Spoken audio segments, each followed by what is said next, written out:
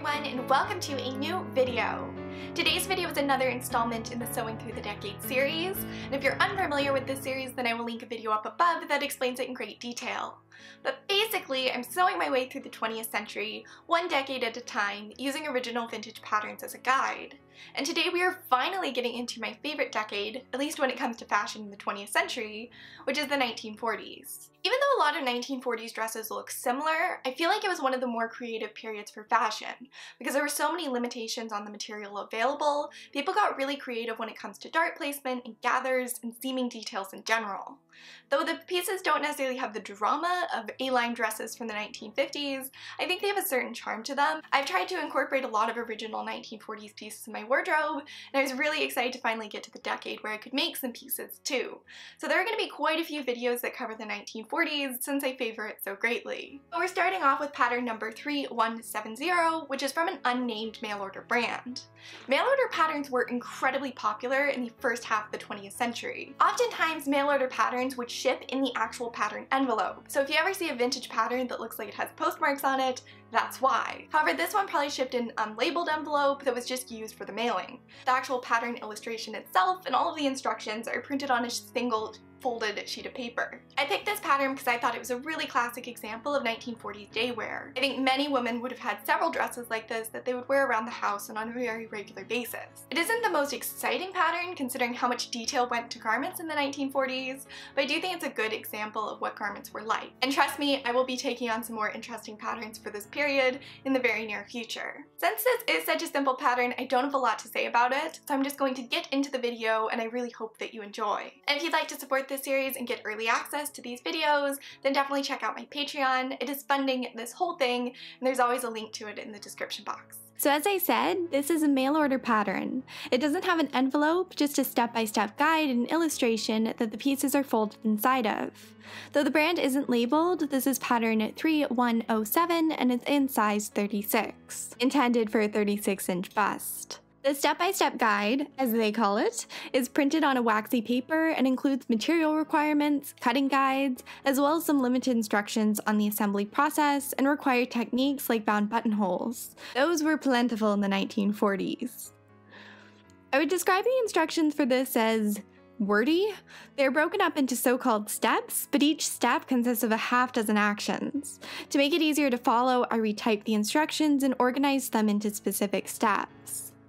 Even though the formatting of the text left something to be desired, I did appreciate the diagrams included.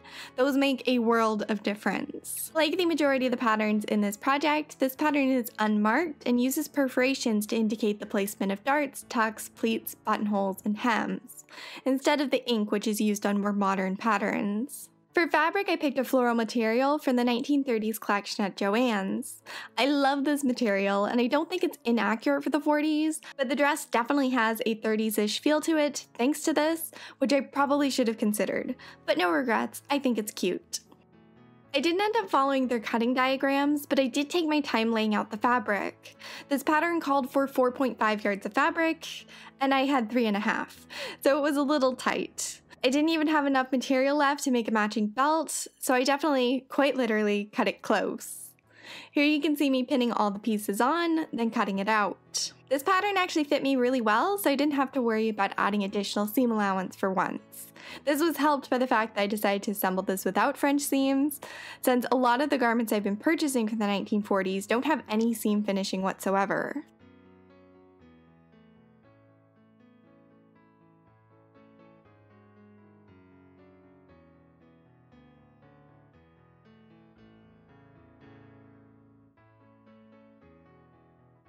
After cutting everything out, I cut the notches and transferred important perforations, that's a mouthful, onto the majority of the pieces. Though I followed their instructions pretty closely, I didn't follow the order of them. I was concerned about the fit of the skirt, so I decided to work on it first, starting with the pockets. They say to turn in 1 inch at upper edge of pocket and hem, which is exactly what I did.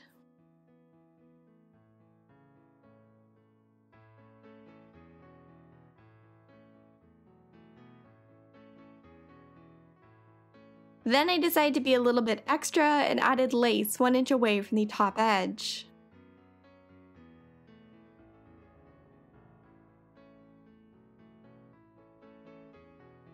That wasn't enough for me, Angela, the lace monster, so I also added these applique bows to the center of each pocket, and I stitched a contrasting button in the middle to incorporate a different texture. And I did all of this by hand to avoid visible top stitching.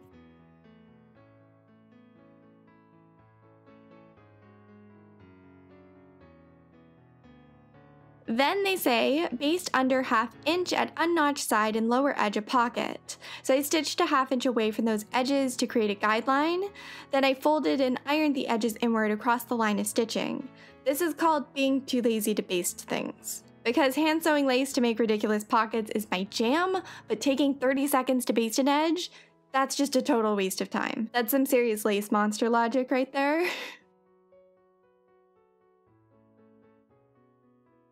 That just about finishes off the pocket, so we can move on to the skirt. They say, seam center front of panel 9, match VVV.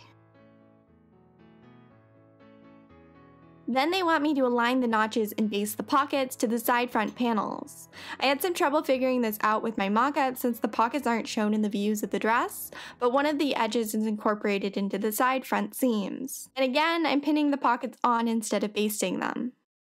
The pockets get sewn on by machine, leaving the edge incorporated into the seam and the top edge free, so it can work as a pocket.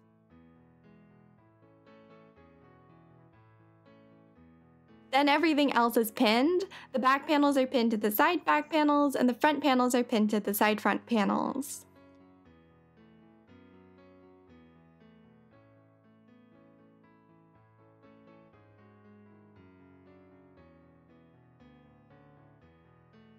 They were stitched together with 1/2 inch seam allowances. I love it when patterns have 1/2 inch seam allowances. It feels like they're meant for me. And everything was ironed. I don't think I filmed a lot of ironing this time around, but rest assured, I ironed every single seam every single time.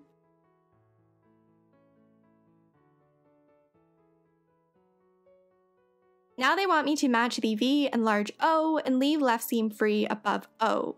So basically pin and sew the side seams, but leave a portion open at the side to allow for a placket later on. Did I forget to mention that this pattern has both buttons down the front and a side closure? Because I'm going to mention that a lot since I think it's really dumb. That finished off the skirt.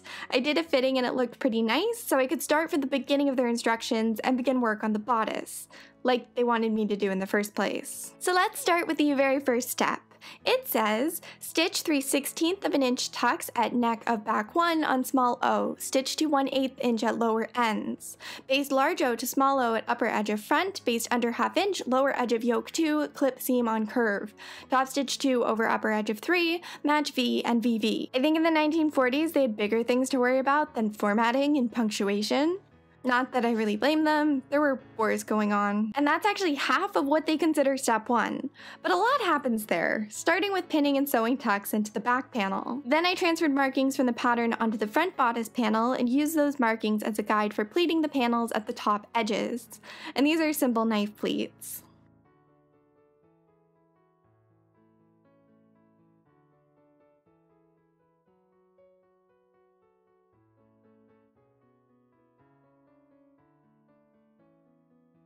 For the yoke, I used a pencil to mark a line 1 inch away from the edge. Then I clipped the edge and used my iron to fold the edge upward until it touched that line. I pinned the pieces together from the wrong side with the raw edges even, then transferred the pins to the front so I could see them while I was sewing.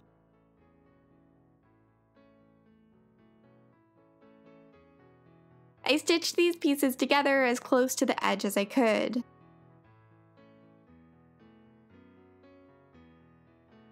Now it said match V, ease 1. So basically match the shoulder notches and ease the front panel, aka piece 1, to fit the back panel. They refer to all the pieces by numbers within the instructions, which gets confusing fast.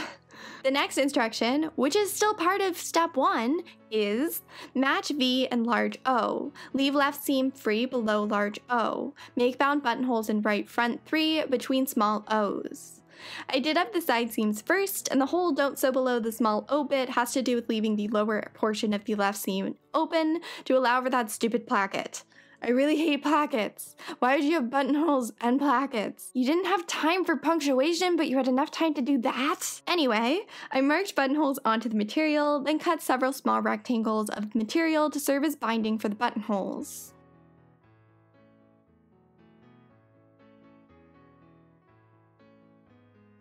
I actually have another video coming up next in this series that goes into the bound buttonhole process in more detail. So for this video, I'm just going to read to you their instructions for bound buttonholes. Step 1. Mark buttonhole with thread or chalk. Step 2. Baste binding over thread. Right sides matching, stitch 1/8 of an inch above and below the thread and at ends. I skipped the basting part of this step. Step 3. Slash through center to 1/8 of an inch from ends and diagonally at corners. Step 4. Pull binding to inside, form pleat at ends, baste, and press. And then they just say finish a buttonhole. That actually covers the process pretty well, I must say, even if it is a little bit vague. I think bound buttonholes are a bit intimidating, but they do look very nice, and they get easier the more you do them. It's all about practice and picking stiff enough fabric so that they aren't absolutely miserable to do. That definitely helps. We are now officially on to step 2. They say, stitch facing to unnotched edges of 5. Trim seam and turn. Baste collar to neck, match V and center backs, collar optional. Piece 5 is the collar, so I'm pinning and stitching the collar pieces together with the right sides facing each other, then sewing a 1/2 inch away from the edges. I clip the corners and turn the collar the right way out. Then it's pinned into the neck of the bodice and basted down. Yes, I did actually baste this. It is a truly rare sight. Like me leaving the house. The facing instructions are kind of extensive. They say, stitch under 1/2 inch at shoulder and longer side of facing 4. Baste 4 to neck, front edge of bodice. Match V in center front. Baste bias facing to back of neck, extend bias 1/2 inch over facing 4. Stitch bias and facing 4. Trim seam, turn bias and facing 3 to inside. Turn in free edge of bias, slip stitch bias and facing 4, slash facing at buttonholes, turn in 1/8 of an inch and slip stitch to bindings. Lap right front bodice over left, match centers, and baste. Gather lower edge of bodice between notches. That is step 2. So I went ahead and pinned the facing into the bodice. As you can see, they don't extend all the way around, so I cut bias binding to fill in the back portion. This is pinned on, and I trimmed the excess away.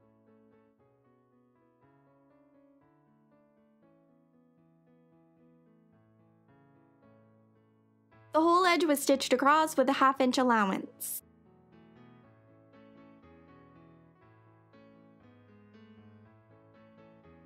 I trimmed the corners and notched the edges and turned the facing inward. I pinned it so the edges were even, then tucked the raw edge of the facing inward so it was nicely finished. I hand stitched the edge of the facing to the bodice using slip stitches.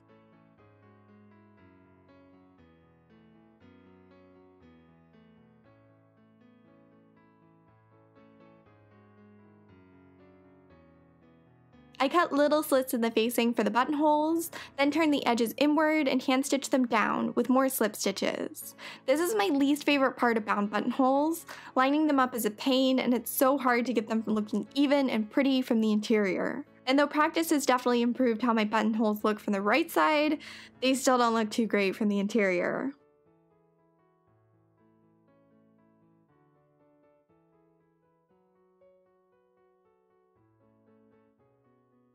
I lapped the left side over the right, then gathered the lower front edge as they instructed.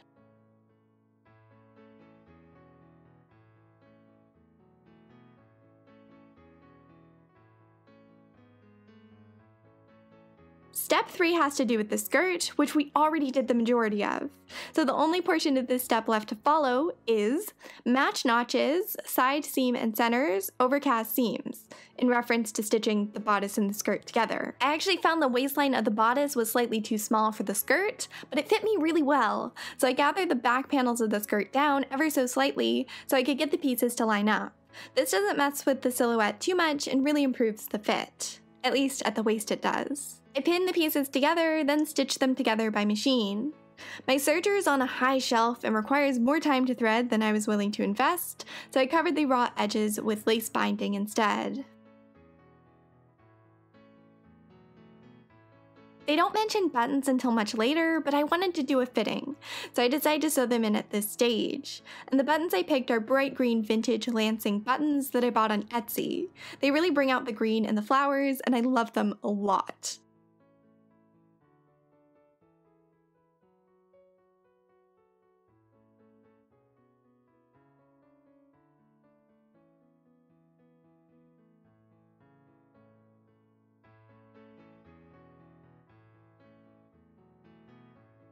I also chose to do the placket at this stage. Their placket instructions consist of, make placket. Thanks. To do this, I cut bias strips out of my remaining fabric. These were sewn together, then pinned into the side opening of the dress. I stitched around the opening with a 1/2-inch allowance.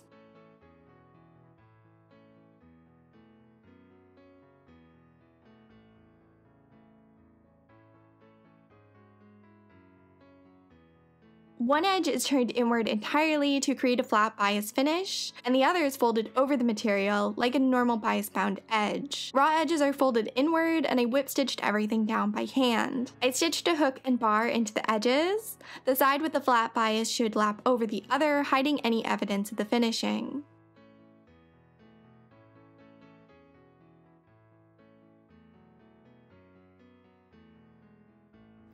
I stitched a few snaps in just to prevent the edge from popping open and showing any skin.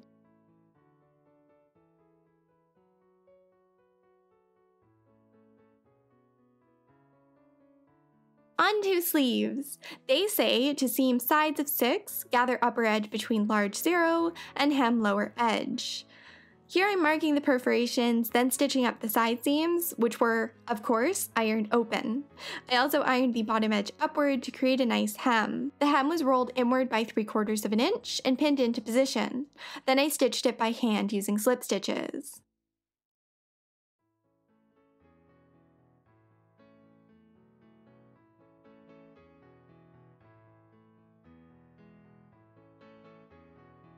Instead of gathering the sleeve cap while the sleeve was flat, I pinned the bottom of the sleeve into the armscye, then gathered the top to fit the remaining opening. I like this method since the sleeves are really subtly gathered, usually just enough to curve the sleeve around the shoulder and add a bit of volume, without having visible gathers. It's hard to do that without a reference for what it needs to be gathered down to, and even when you have that, it can be difficult to get things to line up. This method is pretty much foolproof. I matched up all of the V's and VV's and large zeros and small zeros and pinned everything into position. I stitched them on by machine with the recommended allowance and covered the raw edges with lace binding, since this portion tends to get a lot of abuse and the fabric can become very prone to fraying.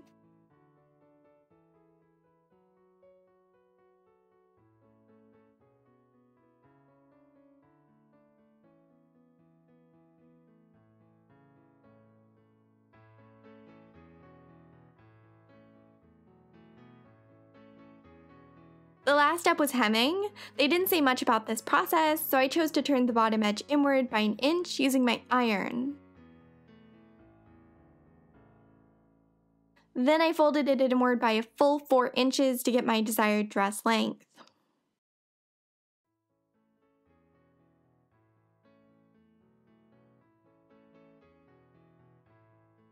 The hem was stitched with whip stitches, and I eased the curves to get it to lay flat. Then it was ironed and the dress was complete.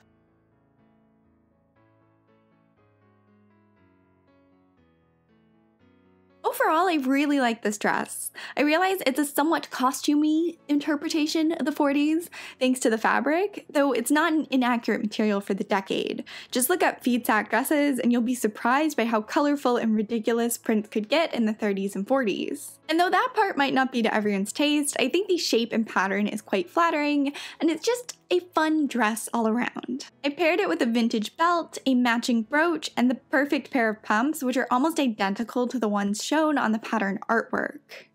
And altogether, it's a pretty cute ensemble, at least in my opinion. My favorite part is probably the pockets. I think they add a really cute detail to it, and of course the shoes, because shoes. As I said in the intro, this is one of several patterns from the 40s that I'll be following. Next up is a blouse, and then a pair of pants, and then a romper, and then probably another dress because I want to make all of the 1940s things. So if any of that interests you, then I hope you'll subscribe. And if you enjoyed this video, then giving it a like and a comment really helps me out.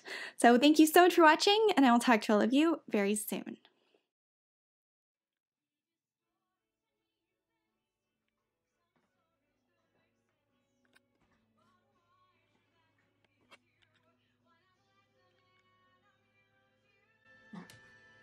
Can you please explain yourself, Gwen?